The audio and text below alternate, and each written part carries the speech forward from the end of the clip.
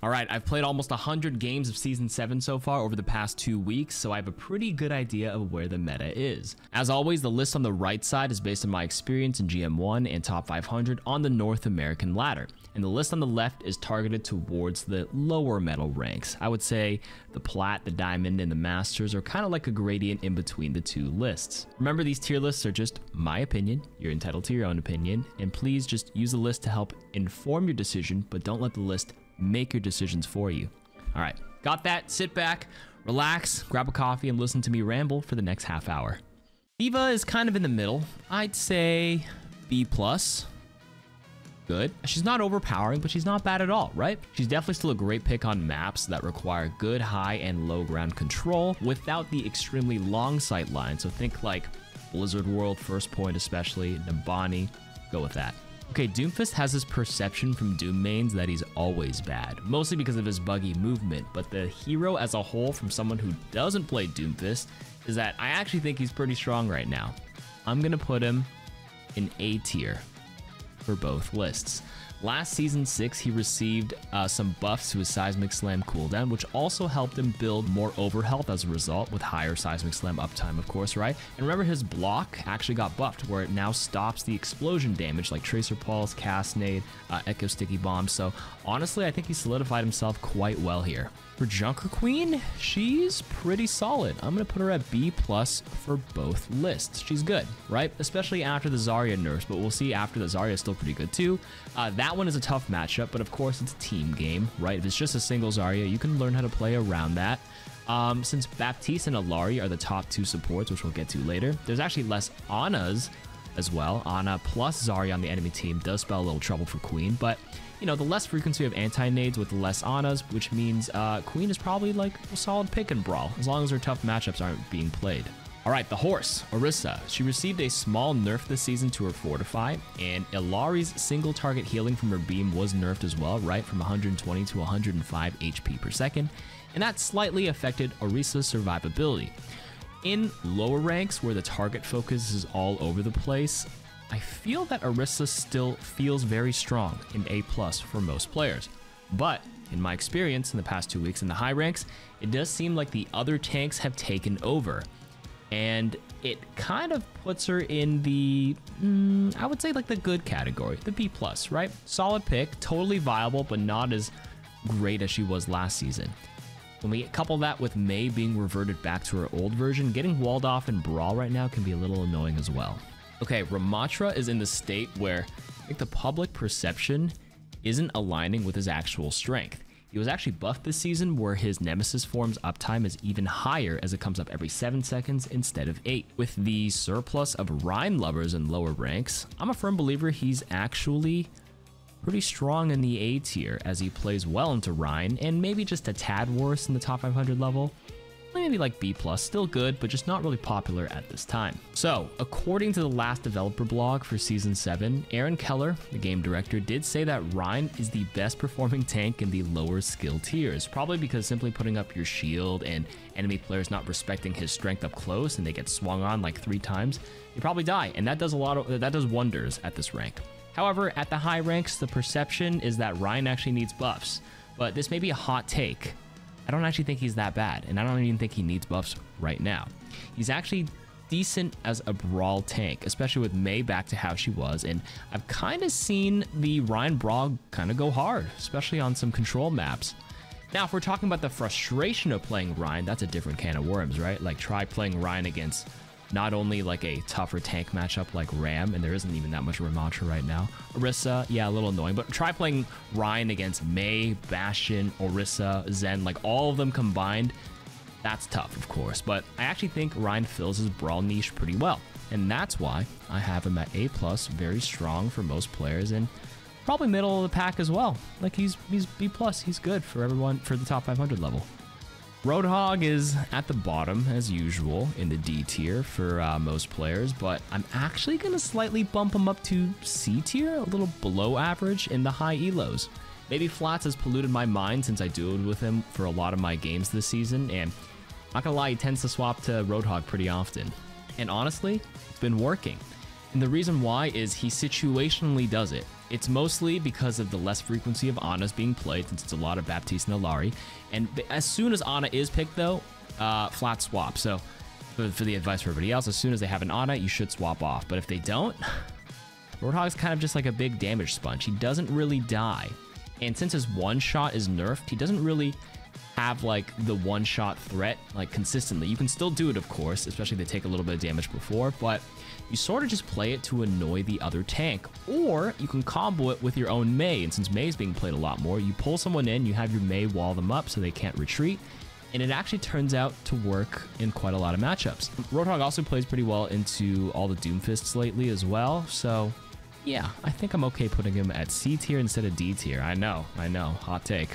But that being said, the Roadhog rework is scheduled to be a little later in the mid-season 7 patch, so probably mid to late November, but as it stands right now, C tier for top 500 and D tier for everybody else. Okay, Sigma's the biggest winner of this patch. He stood the test of time being a reliable, solid tank. I never actually placed Sig very low in previous tier lists, and with the other tanks being nerfed this patch, like Zarya, Orisa, it's now Sigma's time to shine as a very, very solid, strong tank. I'm going to put him at A+ here for the top 500 level, right? With Baptiste being a top support, along with Illari as the popular poke replacement for Zen, Sigma has risen to the top in top 500. The leaderboards came out just yesterday, and the evidence is clear. I mean, look at this.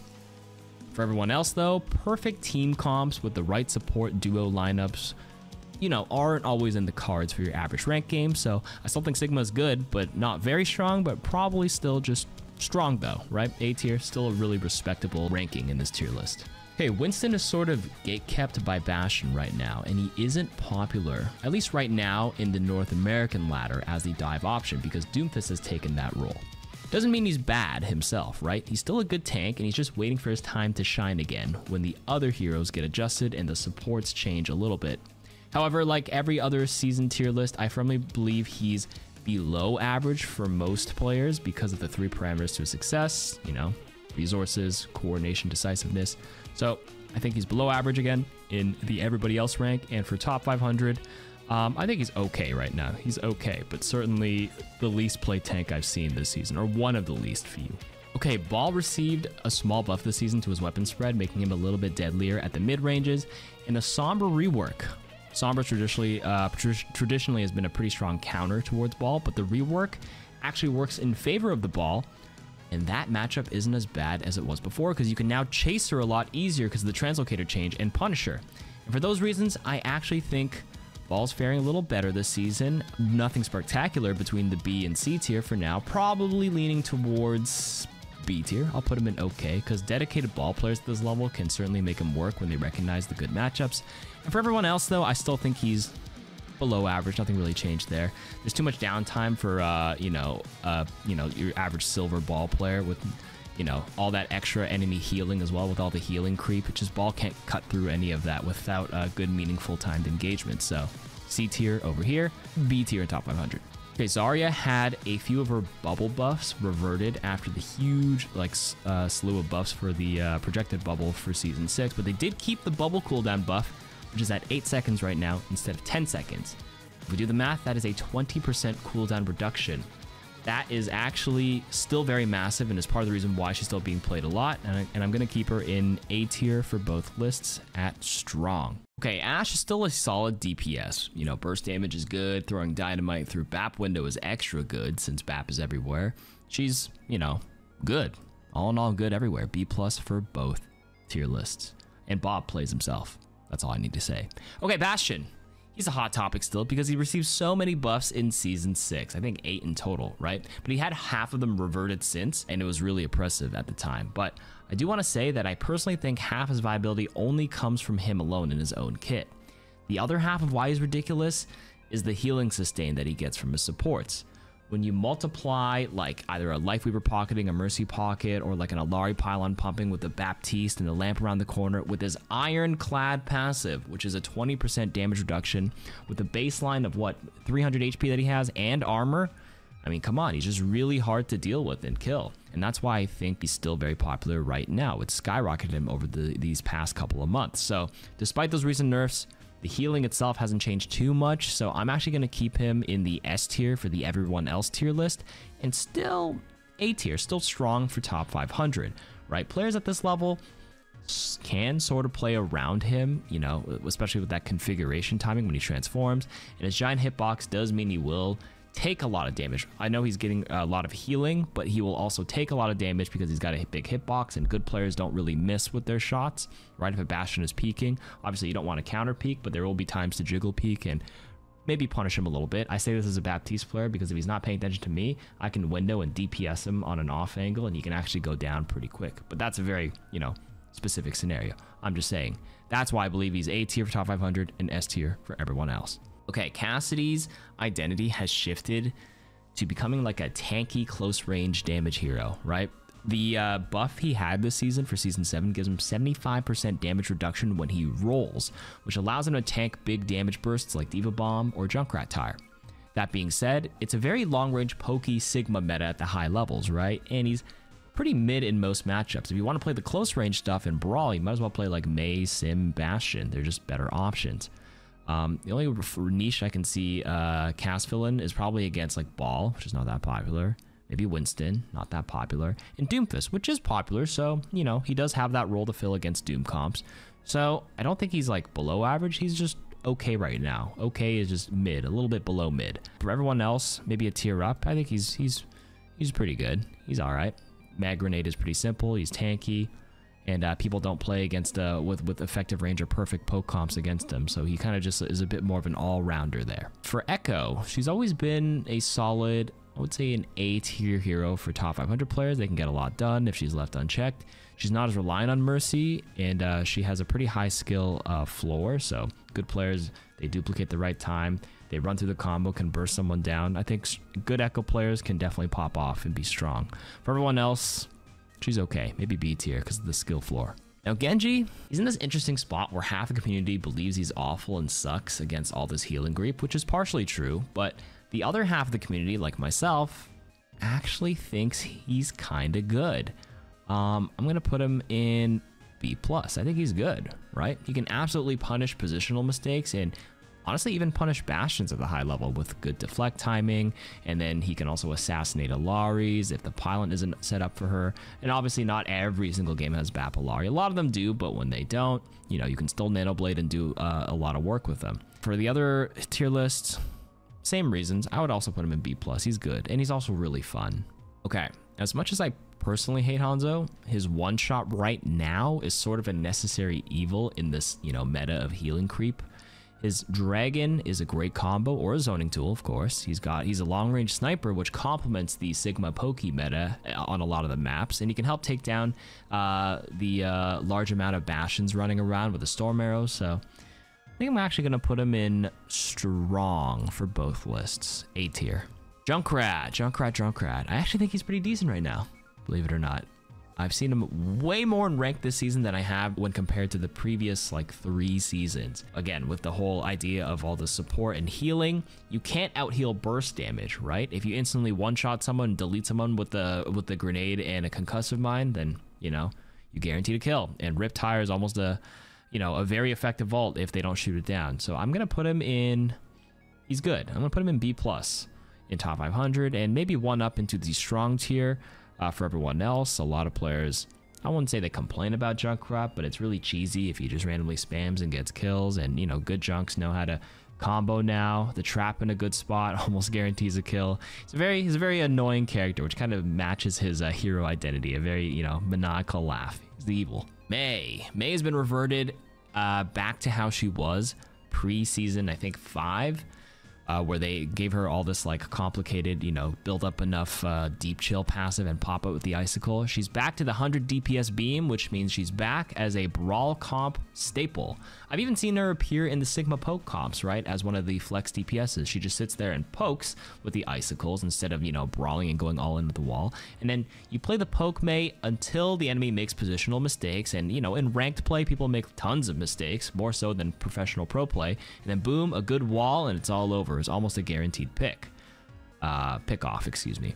I'm gonna say she's actually strong. A tier in top 500, and for everyone else, strong for both. Pharah's strength is all about staying up in the sky, right? And continuously shooting rockets to pressure, right? Pew, pew, pew. Where Echo is, you know, a kind of a chill and wait. And then a timed cooldown rotation where you do your flight, then you do your entire combo with the sticky bomb into a beam at much closer ranges. If there's no mercy to pocket the Pharah here, though, I think all this Bap and Illari hit scan duo in the support lineup that's really popular makes it really hard for Pharah to get value. But Pharah's like bobbing up and down is easier to pick out of the sky than the, you know, the up and down version of Echo. So, I mean, that's just one really bad matchup example, but that's not always the case. But overall, I'd say Pharah's like okay, right? Not that popular on the North American ladder. I rarely see her right now. If I see the flying archetype, it's usually Echo. For everyone else, maybe I'll bump her up to B+. I think the opposite is the case in, you know, in the other ranks, probably the low metal ranks where it's more Pharah Mercy and less Echo because Echo is a higher skill floor. And traditionally, Pharah Mercy has been very annoying to play against. It's a OG combo, and especially on console, you know, where Pharah Mercy can probably dominate because hit scan controller aim isn't as reliable. Reaper's honestly fine in B tier. Put him in okay, especially with the Zarya bubble comp where you just kind of set him up and he goes to work. However, I think I've seen him like 2 times in the past 100 games I played this season. It was from like a Reaper 1 trick. He's just not that popular, at least in my experience, and it's probably because he's one-dimensional and boring for a lot of players. For everyone else, though, I'd argue he's strong actually in the A tier.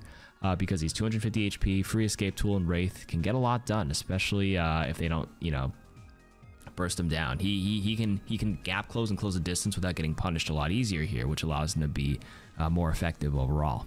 Sojourn, probably the best DPS in top 500 right now. She's reliable poke pressure, then she's got that burst damage with the rail, and it's again one shots, or not one shots, but big burst is kind of necessary in this heal creep environment. So I'm gonna put her in the A+ tier, very strong in top 500, but only in the B tier for everyone else, down 2 or 3 tiers.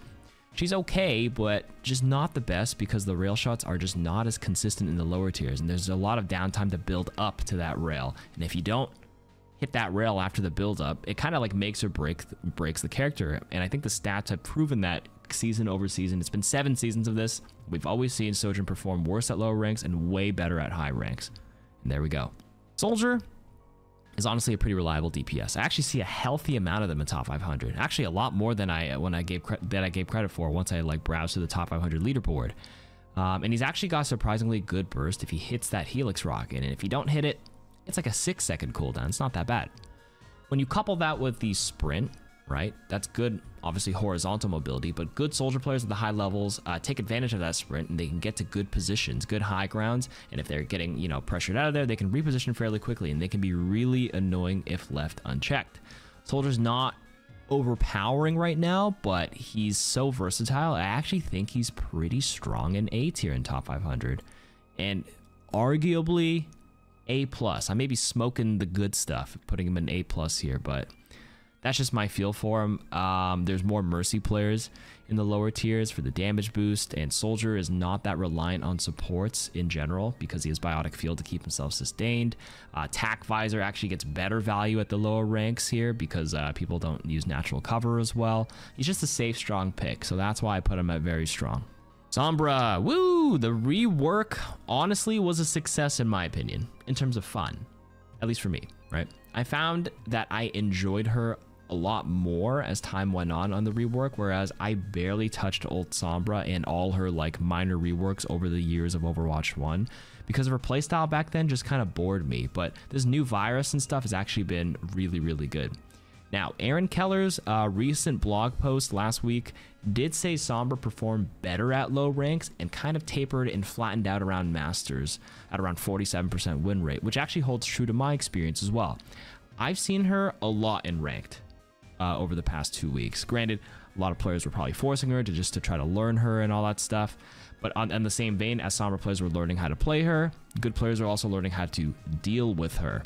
And I found that Sombra only dominated me like twice out of like the 30 games I played against her, and that was when there was a whole team comp built around her. Excuse me. She was like played in complete dive. It was against Doomfist Tracer Sombra or Doomfist Genji Sombra, if I remember correctly, where my team just got absolutely smoked, and I felt the Sombra's pressure. But in the games where like the Sombra player was just playing it as like a flex DPS and trying to do their own thing, I didn't find her that bad. It was actually super easy to like, you know, respond because and turn around and, you know, heal the other support if she jumped the other support, or myself. I would not play like the two supports that get owned by her, like Zen and maybe Lucio, maybe Mercy, depending on where they're playing. Yeah, I think Sombra's rework, her biggest weakness is actually teamwork and people turning around, right? And most supports at the high level are able to turn around and respond to both the virus and the unstealth, chase her down. She can't translocate to the other side of the map. So I actually think she's just simply okay, like a little bit mid at the high ranks. But the sentiment is quite the opposite. Well, Aaron Keller kind of confirmed it in his blog post, but I read a couple of Reddit posts and the people from the community, in my community, saying that she's so unfun to play against and she's so strong because she 200 to zeros most squishies with the virus, right? If they land the virus, they're just dead because nobody helps or peels them. But again, that's because people in the lower metal ranks overall, their game sense and adjustment to turn around isn't as refined here. I'm sorry, that's just the cold hard truth, and therefore she finds more success at the lower metal ranks, so arguably strong. Remember, this tier list on the left is targeted mostly towards the lower metal ranks. I'm not going to make a tier list for every single rank, but you can kind of infer in between Diamond and Masters and even low GM that it's probably, you know, good, right in the middle once you get a little bit better. But yeah, right now I'm going to put her as strong, on average. Symmetra. I'm going to settle her into the good tier, B+ in top 500, and still pretty strong in A tier for everyone else. She's played a lot right now in the brawl comps, right? Like Symmetra, Mei on control and even Flashpoint. She's got decent poke with her secondary fire, doing 100 damage a pop now with the buffs from 2 seasons ago or 2 or 3 seasons ago. And against all the Sigmas being played lately, just picking Symmetra kind of pressures the enemy Sigma to drop his shield more often so that his shield doesn't give Symmetra the free level 3 beam. And remember that Symmetra actually reloads when primary firing off a shield as well. That's like a niche Symmetra. Like a lot of people who don't play Symmetra don't even realize that. But Symmetra players should know this, but that's another thing. So yeah, I think Sim is actually good, B+, and then for top 500 and A tier for everyone else. Torbjorn's buffs last season were actually reverted this season, but I still think he's a kind of like a crafty pick. He's got decent poke with his long-range Cheeto, strong up close with the shotgun. His turret is still annoying, not as bad as it used to be, but his ultimate, which I actually think is the best part of his kit, is really good to shut down engagements. And when team fights are all about like big ultimate tempos and stuff, Torb has his place. So I actually think Torb is good in the B+ tier, good, and a little bit better, arguably A+ for everyone else, because again, even though his turret isn't as bad as it used to be, it's basically a 6th player. No one shoots it down. It annoys the crap out of people, and he's also got a big HP pool with overload, and he's good up close. The shotgun's kind of free, so yeah, put him in A+ there. Tracer. In top 500, I didn't see her a lot near the end of mid to end season 6 when there was a lot more Bastion and Orisas. Like Tracers couldn't do anything with the obscene amount. Let me redo the Tracer part. Cut that part out. Tracer in top 500 has seen a slow resurgence. She wasn't popular at all near the end of season 6 due to the obscene amount of healing, you know, all the Bastions and Orisas. It was just hard to get consistent value. But now that Doom Dive is a little better this season as an indirect result of everything else happening, I'm going to bring her back up again to the A tier. She's strong, especially because, you know, good Tracer players, high mechanical skill. She's slippery, off angle pressure. And yeah, for everyone else though, okay, B tier. I kind of put her in B tier almost every season, like B average and below, simply because of that high skill floor required to generate good value. And there's actually nothing wrong with that. I think Overwatch is so dynamic in a game, there's absolutely nothing wrong with having heroes get less value when you're not as good with them and more value if you're better. And then some heroes are simpler, which get better value at lower ranks but less at the higher ranks. That's totally cool with me. And that's just the archetype that Tracer falls under. Widowmaker. Widowmaker's range was nerfed a lot in season 5, and I originally had her placed a lot lower back then because I always thought, you know, one jump away or one dive away means like she's very vulnerable, which is true. But I think good Widow players have adjusted to the new range. The one-shot threat right now is, again, a necessary evil in this healing creep meta. When supports dish out so much sustain, the only way to cut through it is to just delete them. So I've kind of brought Widow back up. I think I had her below average before. I brought her back up to good, B+ tier in top 500. But she is really squishy, right? At 175 HP. Teams can completely switch comps and just jump the Widow. And if you're a Widow player here, you have to be prepared to swap, which a lot of good Widow players do swap. Unless they're exclusive Widow one trick, there are a few on the ladder that I've seen, but all the hit scan players who flex Widow, they play it for like, you know, as long as it's viable, but when it looks like it's not being effective, they do swap off. For everyone else, maybe down a tier to just okay to B. She goes from B plus to B for everybody else. It's just mostly player dependent here, right? It just depends if your Widow's either smurfing or just like a god hit scan player with no game sense, who knows? But yeah. And on to supports. Ana, just the best designed hero in the game. Sometimes she can be, you know, a little annoying depending on the meta, but I don't actually think she's that problematic right now, believe it or not. I still think she's strong though, like an A tier for both lists, and works when, you know, we're not playing the perfect optimal meta comp. However, when we get to the next support hero, Baptiste, you know, he did have his regen burst slightly nerfed in the mid-season 6, but he's still the star of the sustain healing meta. He can keep up in brawl comps, you know, with the Reinhardt, the Rams, the Orisa. He can keep up with Poke, with Sigma. Like, he's just the core piece in a lot of it because he just does it all, right? He's got high DPS, high survivability, high healing, and a great ultimate. So he's just a clear winner. S tier for sure in top 500. However, for everyone else, I will say he's a bit mechanically intense, especially if we're talking about weaving in DPS and healing, looking up, looking down, since you need good target acquisition. So good aim, good crosshair control to look up, look down, look up, look down to do the damage and healing style. And if you're just, you know, a metal rank player, I'm not saying you can't do it, but, you know, if you're just heal botting as Baptiste, and you haven't mastered this crosshair or this mechanic or this crosshair control, his value will go down, because I think if you're just gonna heal bot, you might as well play Lifeweaver or Moira for that. And you know, for that reason, not S tier, maybe down 1 to A plus. Still very strong though. Brig is a good hero in top 500. I'm gonna say B plus. And she kind of goes up and down the ratings depending on the meta. She did get buffed this season where the whip shot does 80 damage instead of 70. So she's really good when she's good, especially against Dive and Winston. But there's less Winstons being played right now. Not that much Ball, not that much Diva. Although Diva doesn't really like Giga Dive unless someone's really caught out. She's kind of like a in-between. So, you know, if you're playing a full brawl comp, I think there's other support options, which is why I can't rate her any higher. Like, she's good fundamentally, but she's like, will be strong or very strong depending on the meta. But I don't think she can ever go lower no matter what the meta, because she is kind of, you know, just reliable. So I'm going to put her in B plus there, and also B plus for everybody else. Illari. Okay. Illari had a slight nerf on her secondary fire beam healing, but her offensive DPS power is honestly just too good. Now that, you know, the entire season is finished out, I think she is S tier in top 500.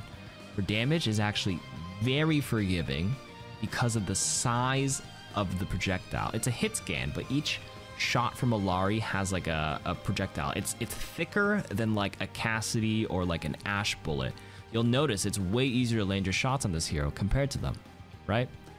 Because of that simplicity, I've actually seen a lot of DPS players that I know swap to just one-tricking Illari on support, and they've now like ranked higher than me on support. And I've been playing support for years and years and years, and some of my damage friends who barely ever play support, they don't need to have support fundamentals. They just play Illari and play it like a DPS, and they're just killing it right now. Despite like just being able to deal that much damage and absolutely destroy, she actually has one of the best single target healings in the game. When the pylon's active, it's like, you put the pylon up and you don't have to think, well, you have to think about the placement, but like it just does the job for you. So they, like the DPS players put the pylon up and they just sit there and DPS and just generate so much value for the team. But in the rare case they do have to heal with that beam, it's a very short duration. It's like 3 seconds if you hold it, but the beam is like 105 HPS. If the pylon's pumping heals, a single target at the same time goes from 0 back to 200 HP instantly, which is why Orisa and Bastion were so annoying last season, because if you take the Orisa down kind of low, if the pylon's pumping the Orisa and the Illari decides to beam the Orisa, she's back to full, especially if he's fortified and taking half damage. Absolutely insane. And this clip on Twitter, which we can play right now with this Genji player, Hiku, he was Nano Blade and he couldn't cut through the Illari with the pylon and the beam healing. Granted, the Kiriko was also healing, but still, the point is there. She has fully replaced Zenyatta in traditional poke comps. Like, who cares about defensive alts like Transcendence if the enemy team is just simply dead? So, S tier. For everyone else, I would say she's still great in A tier, but, you know, tone back a few tiers because of the skill floor. It does require a lot of mechanical aim. Kiriko. For some reason, some people really believe she's not that good right now, but like, I think she's a great flexible choice in ranked if someone on your team can't play either Ana, Bap, or Illari in this meta, right? She's still got great verticality, good high ground control. Suzu is still very annoying for a lot of people, and she's got great playmaking with Kitsune Rush. It's a very good team. Like, go, go, go, we can win this team fight tempo ultimate. So I still think she's strong in A tier. And for everyone else, maybe down a tier, probably B+ at good. Lifeweaver. Now, Lifeweaver used to be D tier. Right? He used to be so bad. But right now, I think Lifeweaver is really good at what he does for his niche. And you know what his niche is? Raw healing and incredible personal high survivability right now. 225 HP base health with a dash that gives you 50 HP. He's basically 275 HP support. And he can pedal platform in the sky to stop like a lot of the flankers from completely one-shotting. A Sombra can't 100-0 him anymore, and neither can a Tracer, because he just goes up in the sky and you don't have aim anymore. And you can't aim at him, excuse me. I think in the high ranks though, like he's really good at what he does, but in the high ranks, of course, playing flex supports like Bap and Illari, if you can play them, just play them. But if you don't have any like mechanical aim, that's okay. You can still play Lifeweaver and get a lot of good value for your team right now because his healing is actually quite absurd. It's actually less about playmaking with the grip. Everyone thought you had to grip them offensively, defensively, and that's how you win, or platform them out. Or we speak about platform, it does counter a lot of ults like the Orisa ult and Zarya ult and Sig ult, etc., etc. But I actually think it's just less about that and more about just simply living, surviving as Lifeweaver, which you can, and then just keep pumping those heals until you build the tree. And then once you have that tree, that's just so much HP and overhealth you can't burn through, and that's just what wins your team fight, and the enemy team eventually falls over. So I think he's okay. I think I wouldn't say he's like good. Well, I actually think he's better than okay. I'm gonna put him in good right now in top 500. Like, gone are the days where he used to be in D tier. But for everyone else, he's better than good. I think he's very strong. Again, because of that sustained survivability. Heal botting is OP in gold and below. I know everyone, you're supposed to do damage to like climb up eventually, but if we're talking strictly about the average game in bronze, silver, gold, in gold, you're not striving to be top 500 by tomorrow, which is, you know, when you're playing the flex supports, which is a little easier. You can still play Lifeweaver and get to top 500, by the way. But I'm just saying, if you're trying to go from silver to gold or gold to plat one rank at a time, just fundamental healing on Lifeweaver, surviving and putting the tree up whenever you have it for tempo is good enough to climb one rank at a time. Seriously, it really is. A+. Okay, Lucio. Lucio's returned in top 500 quite a bit this season, especially in comps that are not running the Sigma poke, right? He's essential for brawl comps with like Junker Queen, Ramattra, Orisa, Reinhardt. And for that reason, I think he's actually A tier. I see him a lot right now. For everyone else, good in B+. Teams don't utilize the speed as efficiently here, so he often just exists, but sometimes existing is enough depending on the skill rating you're at. I think Lucio's in this place where he's good enough to by just simply existing, maybe up to gold, then it tapers off in gold, plat, and starts coming online again in diamond and above, where teams do worry a little bit more about team comps. And even then, diamond and above Lucio players have pretty good wall ride mechanics, certainly better than mine. I don't play much Lucio. They can switch their playstyle to Reddit Lucio and assassinate, which is actually quite viable in the right circumstances. So yeah, I think Lucio's fine right now. Good and strong, excuse me, not just fine. Mercy. Mercy feels rough, according to the Mercy mains I've listened to lately, mostly due to the movement and the restrictiveness of Guardian Angel, with the cooldown being punished if you do perform movement tech at the high levels. But honestly, as a non-Mercy player, watching from the outside looking in, she still feels quite good. Like, not great or not as strong as the flex supports, but like she's good, you know, especially in the right comps. Let's just say a Bastion, for example. I did mention Bap Illari, but like a pocketed Bastion can still absolutely dominate games. You know, you can res if they make a mistake. I've seen a lot of Mercy players on ladder still have a lot of success right now, much more than Zen, which we'll get to in a bit. So I'm gonna put her in B+ in top 500. For everyone else, I don't think much has changed. A little bit better than B+, strong, arguably very strong. But she's just reliable, right? Mercy's be Mercying in A tier, reliable, slippery. Well, she's always going to be picked no matter what. I think she's fine where she's at there. Moira. Moira's a hero where in the high ranks, she's really only played by Moira one tricks. There's never really an instance that I can recall where someone goes, man, KarQ, can you swap to Moira because she's so good? Doesn't really happen. That being said, compositionally, she's honestly pretty good with Lucio, right? You can run the Lucio Moira Brawl variation and replace the Baptiste with the Moira, and then just go all in with the team. But in high-level ranked players, like not all of them, but most of them have pretty good mechanical aim. And honestly, if you can aim, you can generate more value with Baptiste, in my opinion. Or I guess it's less about the argument of more value, or sorry, generating more value, but Bap has less counters per se. There's less things that can annoy Baptiste than a Moira, for example, because Moira, if a diva on the enemy team eats every orb, you get antied, you just have to like fade out a lot. You know what I mean? Moira's a bit more one-dimensional in that case. If you do opt into that flanky, you know, Moira style, where when the brawl comp isn't working, it's a little cheesy, but it really can be effective if the enemy teams don't respond to you. You get free coalescences, there's no CC. And you'll find in ranked games, that does happen a lot. So I'll put Moira as the okay in the B tier. Like, she's fine, top 500. But for everyone else, I actually think she's better than fine. She's arguably very strong. I put her up here almost every season because she's, you know, very low skill floor, but just generates so much baseline value without needing to do much. So much good heal bot healing if you want to opt in that route. Easy DPS if you just chuck a damage orb and just suck. A lot of players don't know how to respond to that and they just die. Yeah, just a lot of free value, so I think she's always going to be a very strong pick. Finally for Zen, this might be a hot take, I mentioned it earlier, but I think he's down here in C tier in top 500. He's below average. Especially if the new Sombra is being played right now. Zen is like one of the supports that has no tools to fight her back. If you get hit by a virus right now, as Zen, you don't have Transcendence, for example, you need your other support to help you, or else you're probably dead. In addition, the Discord orb nerfs from a few seasons ago, like, I remember at first I was like, it feels fine, but like over time I'm like, you know, I sort of do notice it, where like I'm not close enough to apply the Discord right now. At least that's what I found. And, you know, why rely on the on and off Discord orb, the potential, you know, 100 to 0 threats from the enemy teams from if they swap to flankers? And why rely on the Transcendence defensive ult when you can just play Illari now as your poke replacement, right? And just outright kill the enemy. And you can have higher healing on Illari. And that's why I think Zen players are very rare now. I think I've seen one Zenyatta in the last 100 games. And one of them, okay, maybe two if you can count myself. I played Zen a little bit early on with the Sigma Bap Zen before I realized Illari is just like safer and more reliable and less counters. And like the one other time I saw another person play Zenyatta, they played it for like 2 minutes and then they swapped.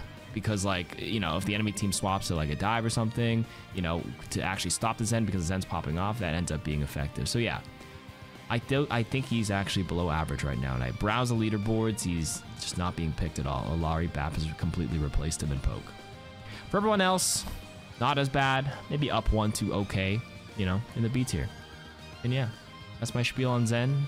And that is the end of my 2 tier lists for this season. I know you probably skipped down here to see it all, and that's okay. You can agree or disagree with me. I'm just going to toot my own horn and say that when I do look back on my previous season tier lists for my predictions and feel for the meta, I will say they were honestly pretty accurate when it all was said and done. That's all I'm going to say. All right, see you on stream for the Twitch drops. Peace.